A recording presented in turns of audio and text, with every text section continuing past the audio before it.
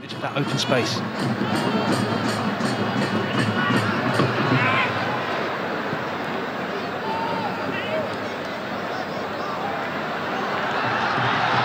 Assad. Foul.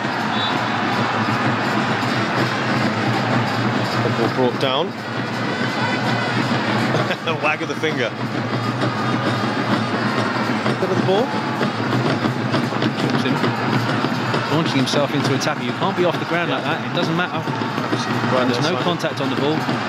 Wag your finger all you like. That. Bouya now to take the free kick. The crowd getting excited here.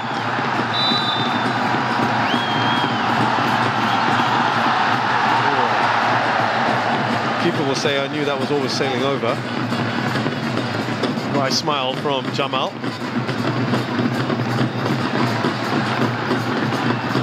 He wasn't sure. Offside for me. That's a really well-timed run. Very smart. I think he's even caught the linesman out there. Tell you what, that's not going to put them off, is it? They're going to keep trying to just test out that centre-back partnership because he goes in between them. That's the sort of run that causes real issues for a centre-back. That needs organisation to deal with that run. Going with players, not allowing players to run. That's the sort of thing that's just going to unlock that door for Bangladesh. Here's Nagamanziza. Oh, in a good position here! Topoed in by Anshamiri Mana. 2.5 minutes before half-time.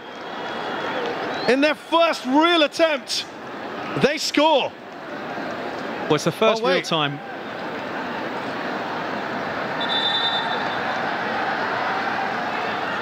I thought they might have pulled that back. Excuse me. Sorry, Simon. Just waiting for VAR while we were there. No question there. A good delivery. It's a clever delivery. He's played it in behind the strikers. Too easy for me, how he's just managed to take 2 touches and then a big toe in at the far corner.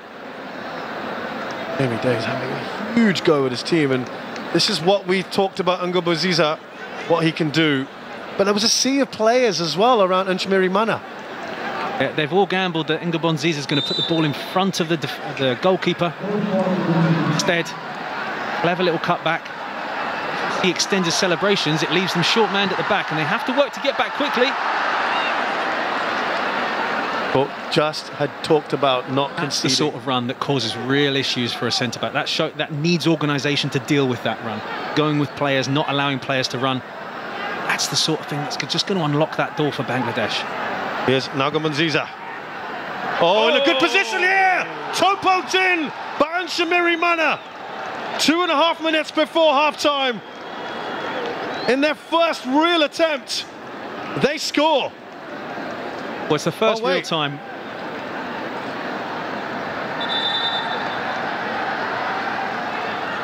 I thought they might have pulled that back. Excuse me. Sorry, Simon. Just waiting for VAR while we were there. No question there. A good delivery. It's a clever delivery. He's played it in behind the strikers. Too easy for me, how he's just managed to take 2 touches and then a big toe in at the far corner. Jamie Day is having a huge go at his team, and this is what we talked about Ngabonziza, what he can do. But there was a sea of players as well around Anshamiri Mana. Yeah, they've all gambled that Ngabonziza is going to put the ball in front of the goalkeeper. Instead, clever little cutback. He extends his celebrations. It leaves them short-manned at the back, and they have to work to get back quickly. But just had talked about not conceding. They're looking to find passes when just wants it at the other end of the pitch.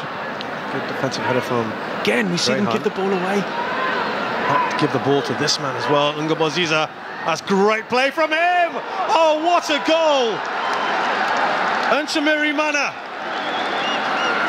But that's superb header after again brilliant wide work from Ngabonziza.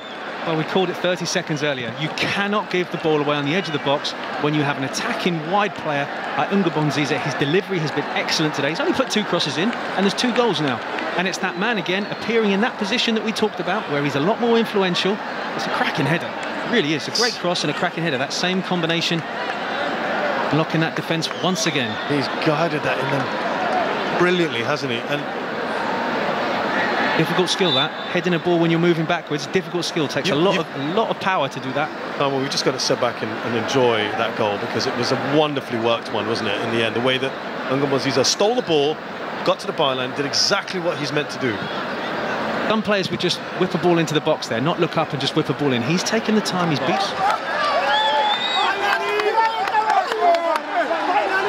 He had so much time here. Goes for the near post. Puts it in. Fullback running past the ball here. You know he's got one foot. He doesn't have a left. He comes back in on his left foot actually and finishes that one. It should always be showing him outside, showing him to the line. You've allowed him to take that step back in. Yeah, he's found space at the near post. Well, I'm afraid that you think is going to be, and just think 30 seconds earlier.